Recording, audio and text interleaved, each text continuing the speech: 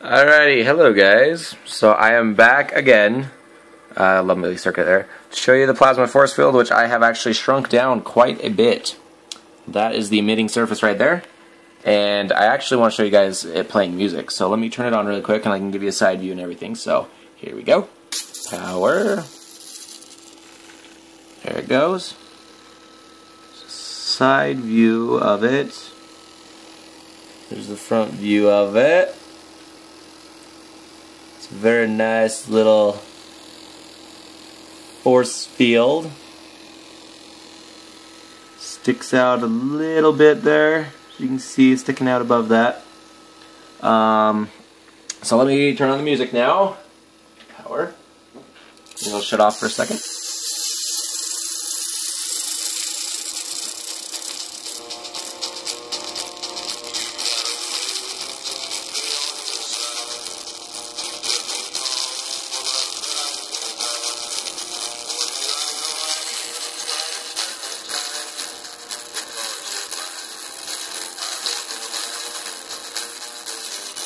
It's not too happy when it plays music, but it does play music.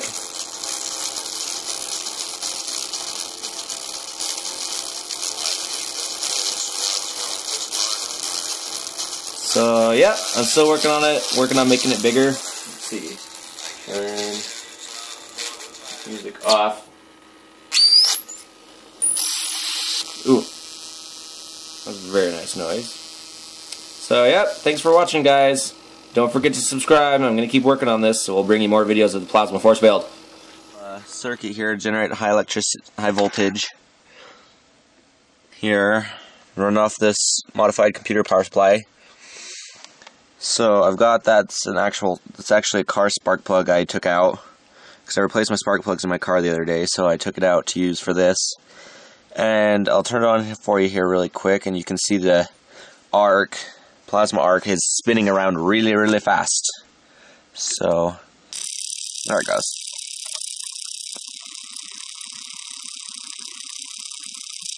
Maybe if it'll focus.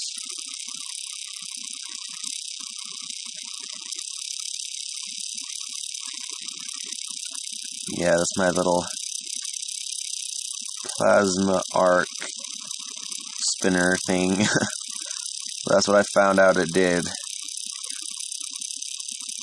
So, yeah, this is my most recent experiment I've been working on. But thanks for watching. Please subscribe if you like this kind of stuff, because I'll be posting more up soon, hopefully. So, thanks for watching. Bye.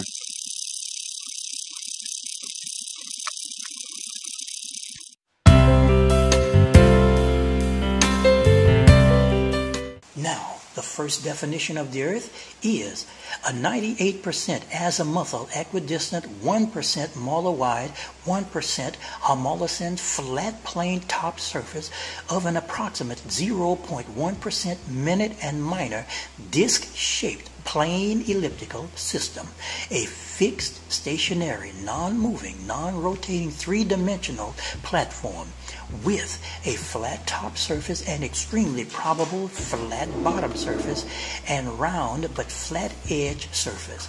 On the top surface are two polar rings of a concentric inner polar ring surrounding a central north magnetic pole and a outer polar ring surrounding the edge of an approximate disc-shaped platform system with at least 2 to 4 small suns and 2 to 4 small moons on planar circular paths on top, bottom edge, and interior hollow middle insides surfaces.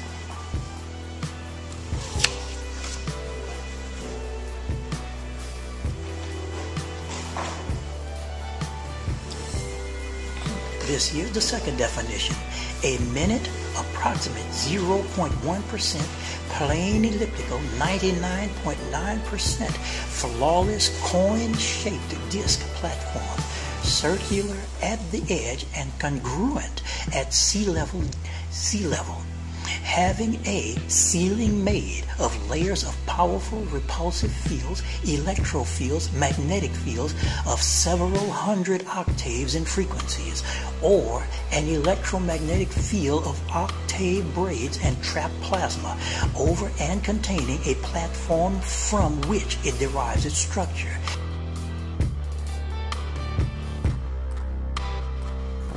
And here are some snapshots of that footage, enhanced in various ways, just to see if I can bring out the grid lines a little bit better. This one is as I was zooming in on the star, so you can still see the line there. And just to give some technical information, one thing I did differently with this particular shot is I'd taken the shutter speed down to about 6, the lowest it could go, and just to try and get as much exposure as I could. The focus was at its maximum. I'd set that manually, and it was recording at 50 frames per second. So hopefully this information will help others try to capture this. A Sprite event is like a switch that turns on an electric current in the space between the Earth and the ionosphere. In fact, our planet is surrounded by electric current, from the surface to the edge of space. Like lightning, sprites help to complete a global circuit. It's kind of confusing to the eye because it doesn't make sense. But yes, water is affected by a magnet. The water will avoid the magnet and pull away from it. And there you have. I can't believe the lighting really shows that.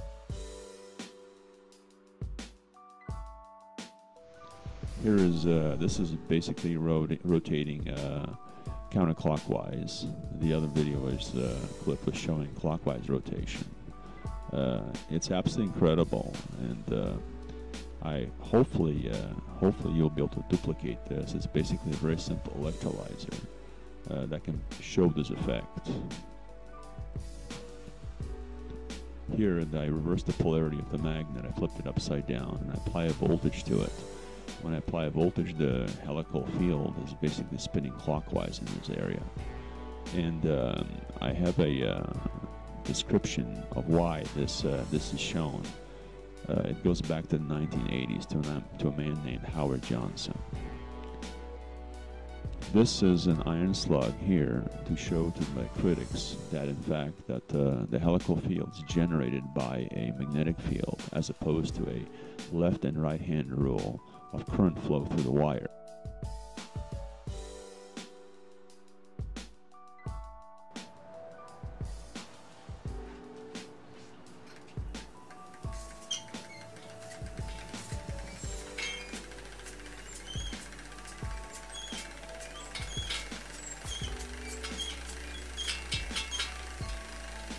Remember, north is never up in the sky, so hold your compass nice and flat. North is never up in the sky, so hold your compass nice and flat. Of oxygen. Electricity is heat, light and cold, perhaps since Dr. Franklin and later on Mr. Coriolis conclusively proved the existence of positive electricity within the atmosphere. Faraday, on the other hand, discovered the magnetic properties of it, as also of one of its component gases, oxygen. And that this gas, when cool, exerts a greater magnetic influence than when it is heated. We can thus reasonably assume that the cold, frozen currents above, in addition to holding positive electricity, exert a powerful magnetic influence on everything they surround.